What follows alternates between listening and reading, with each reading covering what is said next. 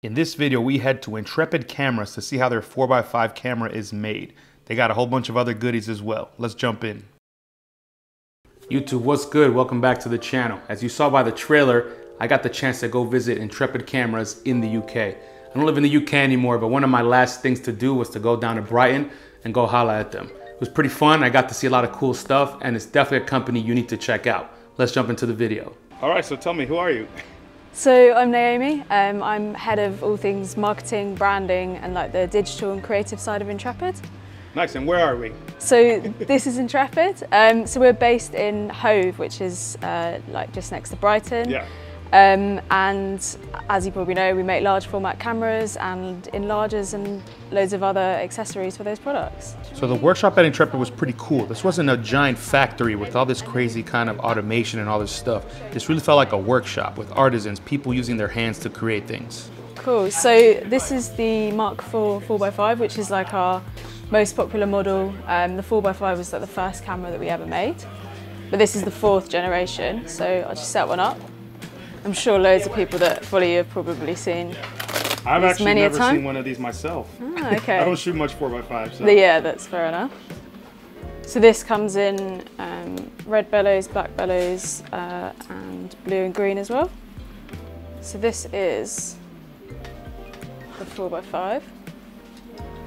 It's super lightweight, which is obviously one of our selling points. That basically collapses pretty small. You can it goes completely flat, so you can put it in a bag. Gotcha. A lot of people use them for like backpacking, a lot of landscape photographers, especially in America as well. That's awesome. Finished So camera. today we're going to learn how basically everything that's there is made. Yeah, so we make 4x5 cameras, 5x7 and 8x10. They all have very similar features, so we'll walk through the process and there'll be parts being made for all the different cameras. And then obviously we also make enlargers. Not all the production is done in-house, some is done sort of like with other suppliers, but we'll show you the assembly process. So in this particular area is where all of the camera magic begins. I'm Will, I'm head of manufacture here at Intrepid Camera. I'm in charge of taking things like the 3D design files and the 2D files and translating them into something that we can machine on our 4x4 foot CNC router. So how do we go from something that like Max designs to something you actually get to? So Max already has a load of experience obviously with designing cameras, so he'll design everything in CAD on the computer first, but then he'll hand those files over to me, and my job is to make the most efficient method of manufacture, I suppose. So I'll take those designs, figure out the thickness of plywood that it needs to be machined on, figure out the depths of cut, and then once I've done a first few prototypes, I'll figure out, well, how can I make that more efficient and how can I get that running on a day-to-day basis. So that's what's running at the moment. So right now, how many cameras is that working on? How many of the... So right now, this is the rotating back of the 4x5 camera, and I can get 36 out of a sheet. Depending on the part, I can get up to 112 parts on one sheet, but it depends on how big the part is. Gotcha. How long does that take to make those 36? These 36 will probably take about 40 minutes to an hour. Okay. There's quite a lot of material to hog out. Some files can take up to 2 to 3 hours, depending on how complicated they are. Sometimes they need to be flipped over, and they'll have a lot of very fine features. So pretty much everything that's made that comes out of this facility starts there at some point? Yeah, this machine is the heart and soul of Intrepid. Everything that goes on the cameras, this machine is where it starts. A quick word from today's video sponsor, Aura. In 2020, 49 million Americans were victims of identity theft, and it ended up costing them about $56 billion. This isn't just happening to people who fall for phishing scams or use bad passwords. 37 million records got hacked in 2020 alone, from major social media sites, national grocery store chains, cryptocurrency exchanges, pharmacies, phone, and internet providers. That means that unless you want to give up on the internet, preventing your personal information from leaking could be completely out of your control. That is why I'm excited to partner with Aura, who is sponsoring today's video. Aura's app uses AI and machine learning to protect your identity online. You tell Aura what email addresses, account numbers, and phone numbers you want monitored, and their algorithms scour the dark web, data brokers, and public records, and will alert you to any criminal activity fast. Aura's app also features a VPN that encrypts your browsing history and allows you to stay anonymous online. And their antivirus software will block malware and viruses before they infect your devices. Someone becomes a victim of identity fraud every 14 seconds. Don't be the next one. Let Aura do the hard work for you. Aro's already helped me out a bit finding my information on the dark web, such as my phone number. Have you had this problem? Definitely comment below and let people know how crazy things can get on the internet. Try Aro for free for 2 weeks to see if your personal identifiable information has been leaked on the dark web. Use the website ara.com/ribsy to go. Now back to our video. Yeah, this is where everything starts out really. Obviously, most of our cameras have a lot of wooden components, but we make them all here. We've got Matt over here who's currently doing some sanding. And then everything is varnished and then it's hung up to dry. And then once it's dry, the parts can then go on and be assembled. So this funny looking machine is a glass grinder. So under these slabs there's sheets of glass. So it's grinding the ground glass. And then once it's done, come up here and then we laser on the grid for focusing. These little components here are part of the tilt shift mechanism on the front standards, and we process these by hand. They fit inside this jig here and we have thousands of them to do. So this process here cuts a thread in, and later on these will have a specially designed bolt which screws and glues in place, and that forms part of the tilt shift mechanism. Intrepid Cameras relies a lot on 3D printed parts for its cameras. It's pretty cool how they've been able to blend wood and really nice finishes like that with more modern things like 3D printing. Alright, this is part of our 3D printing farm, which we've got some more out here as well. So many components of the enlargers and of the cameras are 3D printed. What we've got going on up here are some of the ground glass holders. So these take a couple of hours, and then the glass that Matt grinds fits in here, and then they're all assembled with the rest of the camera. So just like the wood machine we saw over there, it seems like every single camera is originating somewhere on one of these machines. Yeah, pretty much. There's very few components that we manufacture externally. Gotcha. Almost everything is done in-house. Even a lot of the metalwork processing, we have it laser cut and anodized elsewhere, but it will still come in, we'll thread it, we'll finish it by hand, and then before we reassemble it. Gotcha. And so how much time does it take for one of these machines for one camera, let's say, across all the components? I know that might be a tough question, but... For one 4x5 inch camera, all the 3D printed components for that, it's probably a combined total of, well, for a wooden one, maybe 6 to 8 hours of printing. Yeah. For a full black edition 3D printed camera, it's more like 20 hours of 3D printing, maybe more, but we spread them across different machines so that we're maximizing our efficiency. When we finish, we'll just load up the next program and we'll leave it. They're so reliable. Nice. So once we've got the programs figured out, we set them up with an SD card, program them up, make sure they've got enough filament, leave them running. And then all throughout the day, we'll be taking parts off, setting up for a new set, and then we all communicate with each other to make sure that we've got enough stock of whatever parts. So maybe someone in assembly will say, I need more of ground glass holders, or I need more lens board holders, and then one of us will set it up. These are super accessible machines. I think that's one of the reasons that we have them. They are Prusa printers from the Czech Republic. They originated where a guy was like, he wanted to build his own 3D printer. So on these machines, all the orange components are printed on other printers. And a lot of these we assembled ourselves, they come with a kit.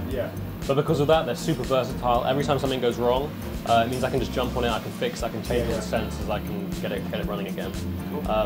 They're really accessible, and I think a lot of the design choices on this have informed how we built our cameras. So it's quite an interesting relationship. I'm still amazed at how much they can get done with 3D printing. These machines are just on all day long and can produce so much good stuff. Obviously you've seen where all the parts start life and where everything's made. So once we've got the 3D printed parts, the wooden parts and the metal parts, it all comes in here, and that's where these guys are assembling cameras essentially. I mean, providing we have all the components, we could probably make a camera up in about sort of 1 to 2 hours, but because of the sheer volume of orders we get for cameras, we don't really build in that way, so we build in big batches. So in this room, everything is made in batches. So you'll have like the rear standards made up separately, the front standards, the bases, the bellows obviously are hand folded, and then at the end of the production line, all of those parts are put together, and then then we get final camera. But yeah, rather than making sort of like one camera at a time, we'd be doing big batches. So then there'd be like, say 20 cameras going onto the shelf in one go, and then they'd all be shipped out. Eliza here is on bellows assembly. This is obviously crucial for all the cameras. So we hand fold all the bellows in-house. Yeah, so these bellows are for one of the compact enlargers, but obviously we've got bellows for all the cameras as well, so up to 8x10, which are significantly larger. So the pretty cool thing about Intrepid is the blend of electronics and analog. The enlarger is the perfect example of this. So this is Dan. He is, right now he's working on the timers, for the enlargers that is. So he's doing some of the programming and then he assembles them all here. I think you probably do pretty much every single timer. Almost send out, apart from the very early ones. Yeah. Wow, okay. So the timer is like the core part of the enlarger. It controls everything. So it controls like color balance, filters for black and white, and all the scanning modes. And then we obviously program that all in-house. This is the compact enlarger. So you've obviously seen the timers and the actual body of the enlarger being made. So that will be the finished product. Obviously we did the Kickstarter last year. This is the current version, which is much the same as the Kickstarter one. And it's because we program it all ourselves, it's got like a USB port, so like when we do bring out future upgrades, you won't need to buy a new kit. You can just upgrade your current kit, which is really cool. The main function of this is as an enlarger, so you can use it to print from 35mm and 120, and it's black and white as well as colour.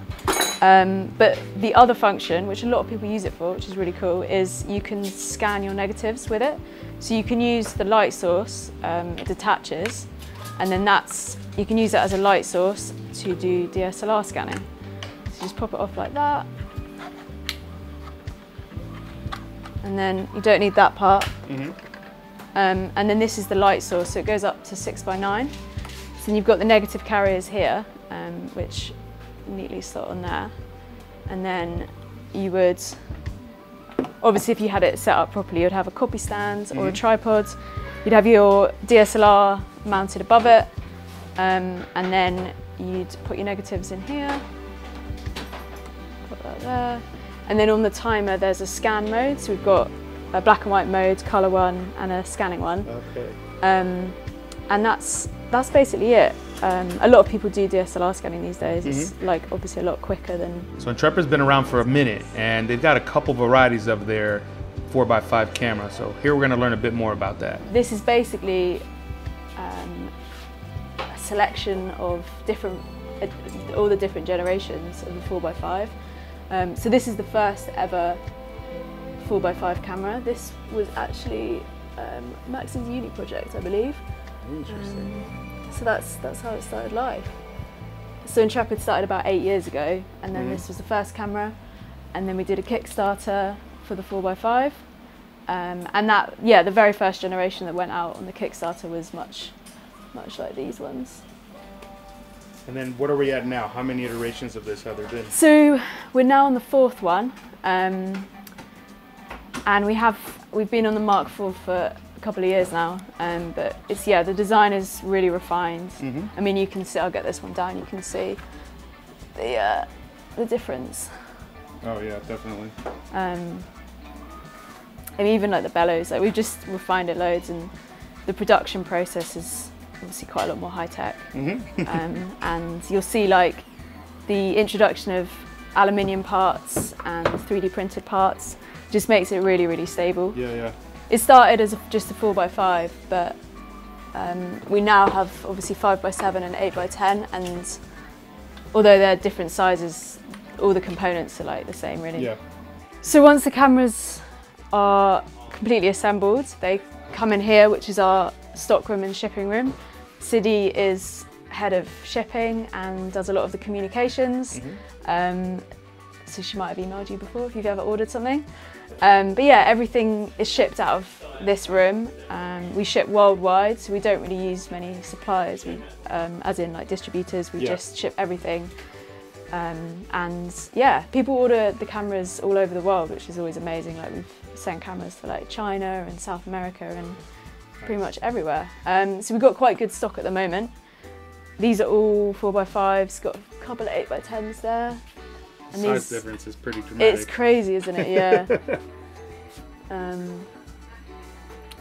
Yeah, these will all be going out in the next week or so.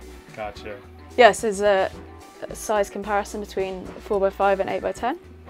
So they look kind of the same, but obviously the 8x10 is massive. Is one basically just a scaled up version of the other, or are there some real differences? There are some real differences. So it looks similar, and like things like the base is essentially just a scaled up version. Same with the bellows, they're hand folded exactly the same, made exactly the same way. But the main difference is you'll see we've got these struts here, which is just kind of a support because it's so much bigger. It just needs that, and then the backs are really different. So that's got a Fresnel on actually as well. We do an 8x10 Fresnel. With the 4x5, it's got a graph lock back, which is very common on 4x5 cameras, and it means you can use a variety of different film backs, like different 120 backs, instant film backs, etc., and obviously our enlarger. And then, for the graph lock back to work, you need to be able to remove the ground glass. So that's a key feature of the 4x5. Don't need that on the 8x10. I'm just going to set this up, it's a bit easier to show. So it's so big, isn't it? So it's quite a different system on the back. It's just because of the sheer size of it. These clips need to be so much bigger to be able to hold, when you've got a film holder, to be able to like have enough tension to hold it in place. But you can, to change to landscape, the back just pops off. It's held by magnets, and then you just rotate it like that and pop it back on. So if making cameras wasn't enough, they've invested a whole bunch of time recently into building a new studio. This studio will serve as a hub for the local community. So this is our latest project, the new space, which is next door to the workshop you're in.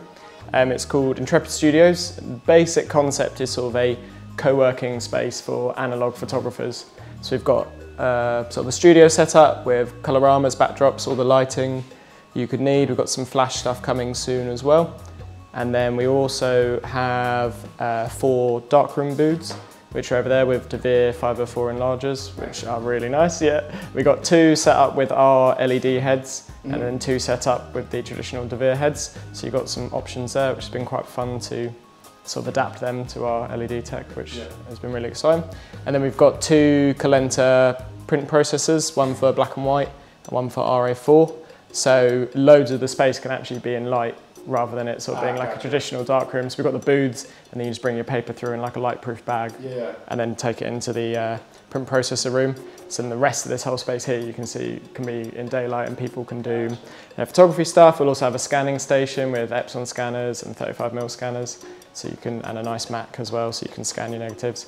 So basically everything you'd want at like your own little home setup, but wouldn't really be able to afford, so you can come use this space for a day or however long you want. We're looking into sort of membership ideas, things like that.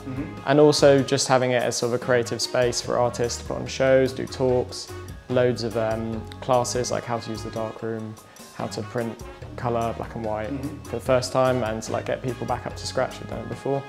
So it's going to be quite sort of a flexible space. Really excited about what we could do here. And it's a nice extension. Since we got into sort of doing a larger stuff, everyone on the team got really into printing as well. And so it just kind of feels like a natural extension to what we've been doing over in the workshop.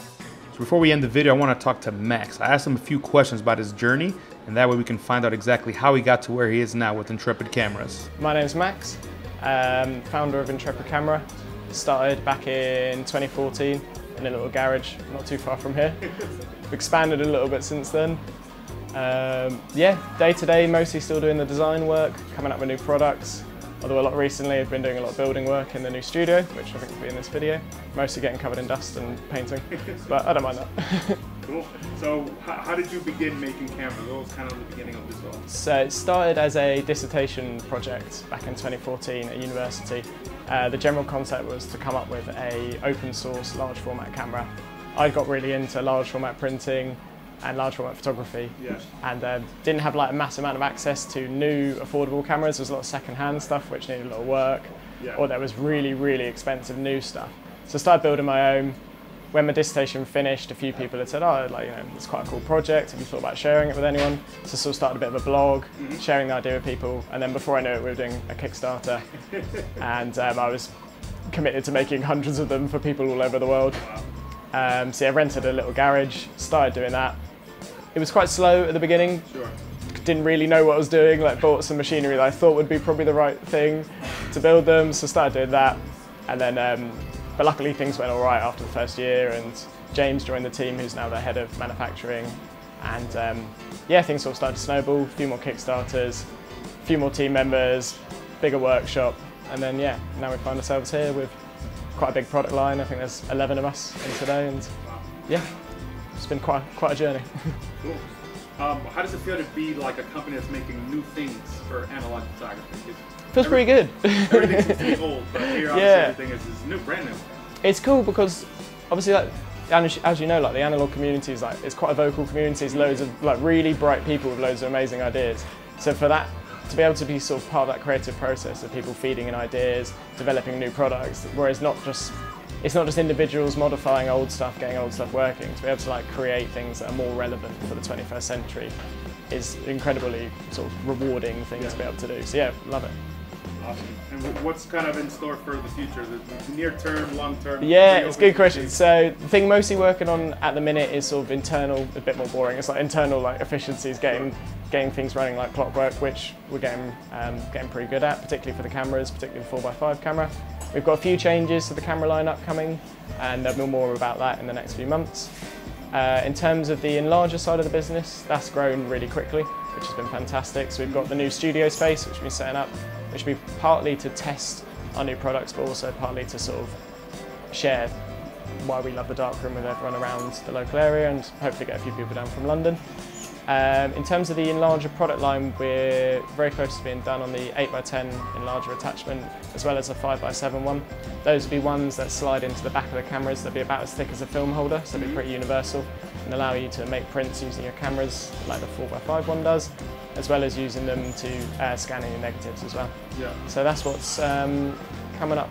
They're the big projects. We've got a few other little bits and bobs that will be sort of announced along the way, but yeah, they're the big projects that we're working on at the minute. Cool. Oh, and we're having a complete rebrand. Oh, really? So a new website, new logo, all very exciting, so keep your eyes out for that. Very cool. And last but not least, any advice for 4x5 or even the really wild 8x10 shooters? Any advice? Make a checklist and slow down. And if you don't take any pictures, at least you had a nice day out. I like it. All right, y'all. I hope you enjoyed that video. That was definitely a lot of fun to make, and I'm glad that I could squeeze that one in before I left. Please help me out. If you enjoyed the video, like it down below. And of course, drop me a comment and ask any questions you might have. I might get them answered and then follow up in the next video. All right, y'all. To the next one. I'm out.